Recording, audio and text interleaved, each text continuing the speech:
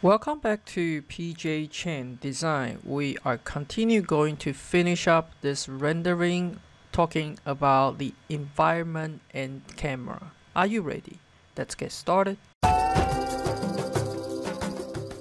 This tutorial is a part 2, a mini series of step-by-step basic jewelry rendering with the KeyShot 9. If you want to download the KeyShot to try, you can go to KeyShot.com to download this free trial to try on, and the demo file that I'm use is in the description below. Click on the link and put in your email address and name, and you will able to download the file. The first part of the series is right here on the top right corner. If you haven't watched that, you may want to watch that first. That's getting into setting up the camera. I'm kind of looking where the position is, and then right here on the third icon, if you click on it, you're able to get another window here.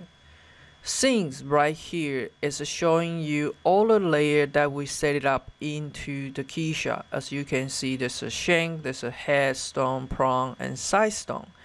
This is an eye in front of each layer. If you turn them off, you can kind of temporarily to hide it. So if you have a hard time to drop a material into the prong, it always coming into the shank. You can turn the shank off if you want to and do whatever you need to do in the prong, and then you can turn it back on. If you click on any of the layer, you're going to notice that there's a orange line. That orange line means this thing is being selected. So underneath here you got the position. If you wanted to have a move tool, you can actually move this in the KeyShot. And I won't suggest you moving anything in the KeyShot if possible, because it's much easier to move everything into the RHINO. If you like the position, just click OK. In this case, I'm going to click that cross there. So this is the position that I like. Now I will need to know what angle of the camera that I'm going to use. Coming over on the top over here that you have the camera, so I'm going to click on the camera. So far we are at a free camera. If you like any of the angle that you like and you want to set it there, and maybe later on you have other render you want to set it the same angle, this is what you can do. We are going to add the new camera, and then we're gonna give it a name. It's a PJ test, and then we are going to save the current camera. So what happened if it's everything I'm moving and coming back into whatever angle I really want to go back to my previous one, I just need to click on the PJ test, and then it will come back to this angle over here. So now we have the camera, we need to assign the environment. Coming over to the left side, that you have the under the library, then you have an environment. This is a lot of a preset environment to use. For example, the one that we are using right now is called Startup, and you can see everything is kind of really soft lighting there. It's because this is a studio setup. If we coming over here and I drag this panel into the environment, very quickly you can see I get some really high contrast on it. And the reason I'm getting that is I'm going to zoom out all the way, and you can see this ball right here, and you got two panels as we see on that little preview over here. Under the environment on the right window, you could rotating this environment. As you can see, that two panel is rotating. Remember, this is not my object rotating. I'm rotating this two panel. What it does is I'm going to moving back to here. You can change the lighting on where's the light projected to the object by rotating this environment. And as you can see, the highlight is changing, the shadow is changing. It's because it is moving. For the demonstration purpose, I personally prefer to use a 3-panel tilted 4K.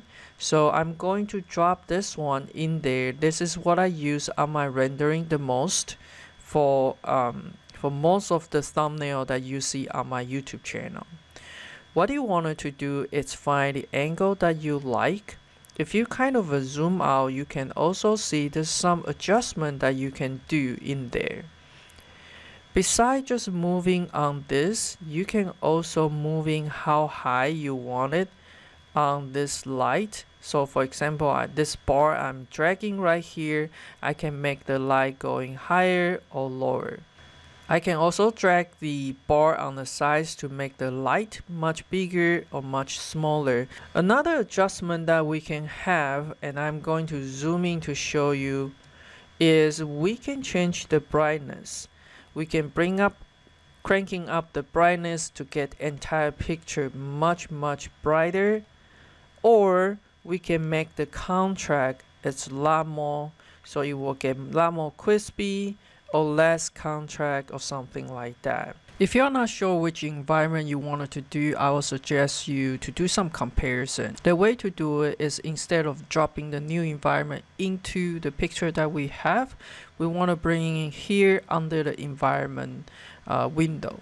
So while you are doing that, you can see this is a 3-panel straight 4K, and if you switch it back to the environment, so you can have the previous one that we have is 3-panel tilted 4K, and you can drop in few more. Let's try this studio backdrop, and then we're dropping in this environment right here, and then that's will give us a look on what it looked like, and then we can switch it in between, and so that way you can have a comparison without keep changing the environment.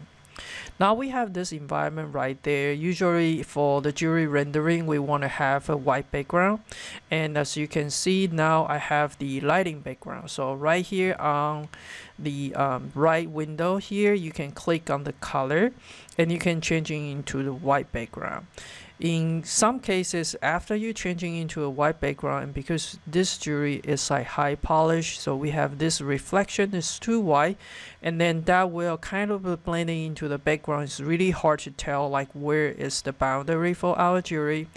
And what you can do is, actually I like to not make it like super shine, so I will double click on the material, and right at the roughness here, I will want to cranking up the roughness a little bit. I usually like to do 0.01, and what that does is it kind of still keep the polished look of the ring shank, but give it a little bit roughness, so it will catch the light better, and so it doesn't have like super reflection from the light as well. So that's just something that I would like to do. However, I do like to keep the prong to be high polish. The more polish you have, the better reflection on the stone, so this is what I would like to keep there. And if we kind of moving out of the angle of what we want, remember we do save that camera, so we can just double click and it will go back to what we have. You can also lock the camera so you won't accidentally touch it or anything like that. Anything has a super high polish, especially on the ring shank, I would like to lower.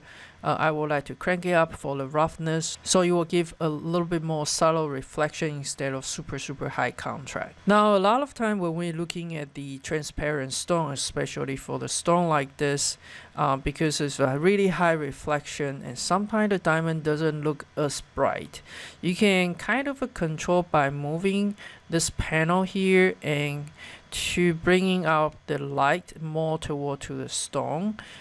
You can kind of moving this around to find the best angle to get the reflection on it. Sometimes all we need to do is moving around those pins onto our environment, so if we find the right angle, that will make our stone look much brighter. In some cases, like what I have here, still the stone look really dark. What we wanted to do is we can add in one pin.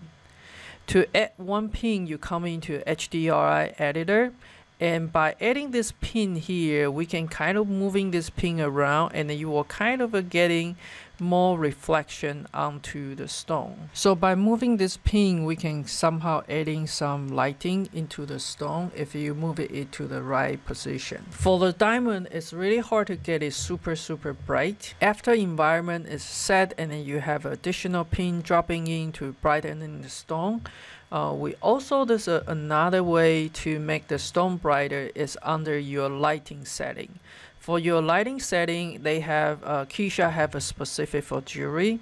If you use the jewelry setting and you let it run a little bit, you're going to see it. The major difference is it kick up. You active the ray bounce over here, and ray bounce is going to make the object is reflecting much better. Sometimes I find it for the diamond specific, it turning some sort of a blue color.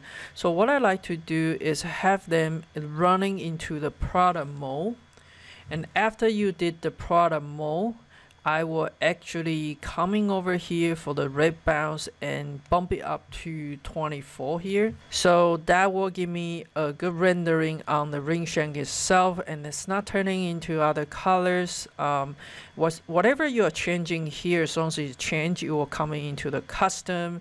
If you really like this one, and you can actually edit the name and save it if you want to. And we can come back a little bit to adjust the pin that we have to make sure that this is, it's going to bright up our diamond. I have another trick to show to make the stone brighter. I will show you in more advanced after this tutorial. So now we have our angle. So go into the camera, go to our test one, and that is the camera that we set. We have our environment, and we are able to change it coming to the HDRI editor to change the pin.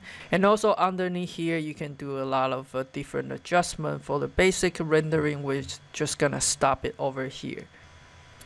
For the next video, we are going to talk about what kind of a file we should save, and for export the rendering, and some little trick to make them look even fancier. I hope you enjoy the video. See you next.